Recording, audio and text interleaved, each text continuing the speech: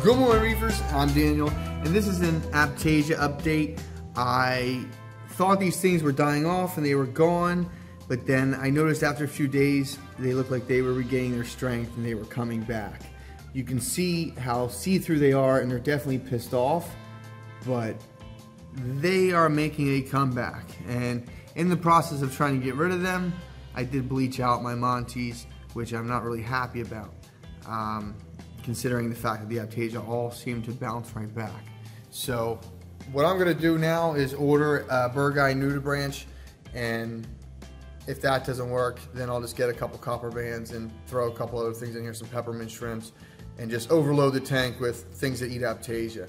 Because, and if that doesn't work, then I'm going to take this rock out, because this is live rock. Aiptasia does come with live rock. It's one of the reasons why I'm not a big fan. And I don't even know if we're going to stock live rock in the store. I haven't even really gave it much consideration if I want to keep that, considering we will be selling the other types of aquascapes and the better products in my thing for decorating your reef. So there's that. Anyone who's ever tried a Berghi Nudibranch, let me know in the comments below if it's worked for you, because I hear they are hungry guys, and they will literally find out every Aiptasia in your tank and eat them. So that would be pretty cool, as opposed to the peppermint shrimp that hide under a rock and they honestly never find the Aiptasia unless you have a smaller tank. This is a big tank, so there is a lot of stuff in here, so things go missing all the time, and that can be a problem. That's why smaller tanks are more enjoyable sometimes. Unless you're just into the big corals and big tanks, big display pieces. I'm not gonna lie, big tanks are awesome, but there's a lot of work involved. So, but they do come with pros and cons. Everything pros and cons. But there you guys go. There's that. I also wanted to ask your opinion on something else. When we are doing the floors in the store, we've come up with the idea of polished concrete. We were gonna put in floors because I really like things that look professional, very modern. You know, especially in the retail section, but I just thought going with polished concrete would be the best. So that's what we're going to do.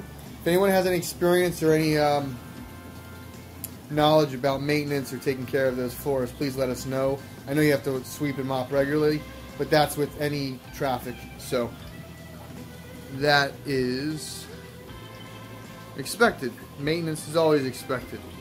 But that's just my ramble for the day. I was supposed to do this yesterday, and I've had just a ton going on. There is a lot for me to do in the process of opening a store, especially just getting the permits and occupancy and all that stuff. It's just, it's overwhelming. But I figured I'd show you guys through the process, and then yeah. So I'm going to put a huge fragging station in. I'm going to make a bar so people can come in. We will educate them. We will have bar stools around the sinks, and we'll have saws set up so people can see how we do it. It'll be very educationally. We'll even have a TV with a microscope. So that's something I'm working on now. I really like to educate people and things. So we're going to get the town involved with the kids center, with everything else. A lot of the hobbyists become fans at a young age and then grow up later on in life just loving fish tanks. So either their parents had one or somebody that they saw that it just stuck with them forever. So me, it started out with guppies and then grew to cichlids and then grew from there to saltwater, and just it's been an addicting hobby ever since. But alright, that's that. As always, guys, thanks for watching. Happy reefing. Until next time.